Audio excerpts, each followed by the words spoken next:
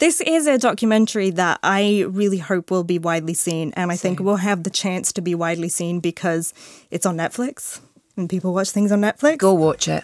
I think it's about having the opportunity to change the narrative, and here it's the narrative around the Paralympic Games. The directors here, Ian Burnett and Peter Tudgi, who also did the Alexander McQueen doc. Which was great, yeah. Yeah, really good. Yeah. That was from 2018. They do treat this partially as a beginner's guide, so you get the history of the Games, and its founder, Dr. Ludwig Guttmann, who was a Jewish neurologist who fled Nazi Germany and came to England, spent the war caring for soldiers with spinal cord injuries, and realized that sports actually could be a very important part of rehabilitation. And so what started as a sports competition just between his patients morphed into the first Paralympic Games in Rome in 1960. And it was staged it's staged as a parallel to the Olympics, hence the name, but usually it kind of starts after the Olympic Games. And we've got a clip to sort of introduce a little bit of the concept. It's what we train for. When that gun goes off in the race, you just do it without thinking. And at that point, I was in the lead. But the issue is, I suddenly get focused on the wrong things. All I thought was, Oscar's going to be coming past me in a minute. Because in every previous Paralympic final, Oscar just picked the single leg on the line by like the tiniest of margins. I just absolutely pants, basically. I'm just getting so tense, just trying to fight to get to that finish line. Oh, man. I feel like you can tell from that clip, I mean, the central concept and the central part of this is the mood. And it's none of this sort of patronizing, sort of faux inspiring language that you often get when telling the stories of disabled people of, oh, look, if they can do this, then we can do anything. You know, that's often targeted towards able-bodied people. Like, yes, the people profiled in this have faced incredible adversity. They have overcome people telling them, oh, you can't do this isn't for you. But mainly, they are just highly trained athletes. They are powerhouses. Mm-hmm. And the analogy that they use is that they're basically Marvel's Avengers. And to quote, life is a fight, we're trying to save the world.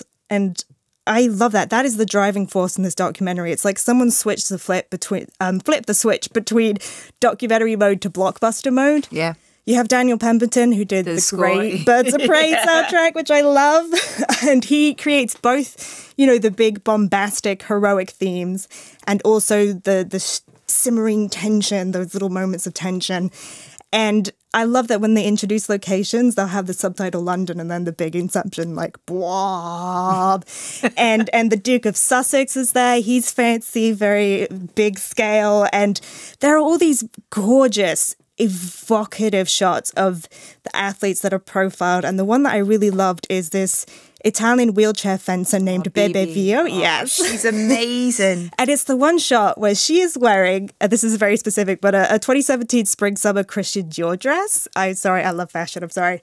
And it's got swords, it's got these swords embroidered down the skirt, a giant heart bodice. Yeah. And she's standing in this Baroque ornate palace. And she just looks so ethereal. She looks like Joan of Arc. She looks like a warrior woman. And it's just such a beautifully composed shot. And every athlete in this gets that moment to just be like, yeah, I'm a superhero. And I liked as well that the way that they treat people's backstories, it's really kind of like a superhero informing why they do what they do now. Exactly. One of them is Jean-Baptiste Allais.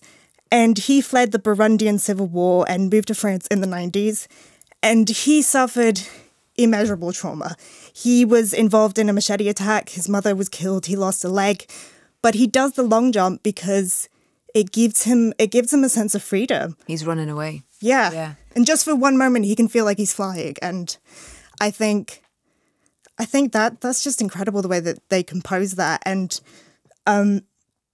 You do have several versions of the games coming in. You have Beijing 2008, London 2012, but it's largely around the 2016 Rio de Janeiro Games. You couldn't write a narrative like this, in terms of like the Olympic Committee of, oh, we don't have enough money for the Paralympics sort of thing. And then it's kind of like, we're not taking no for an answer. And it's this fight and drive. And you see the passion from the Paralympian Committee and how much this means to them as well as because a few of those have been previous Paralympians themselves. So that drive is still there for these kind of new athletes that are coming through, and the necessity and importance of these events. Yeah, and this horrible moment where the Olympic Committee of Rio de Janeiro turns around and says, we don't think we have the money.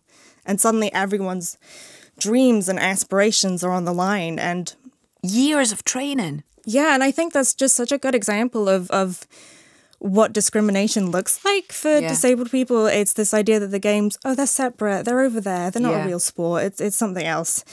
And I love that they brought up the billboards that they had before the London Games, which the London Paralympic Games, and it just said, thanks for the warm-up.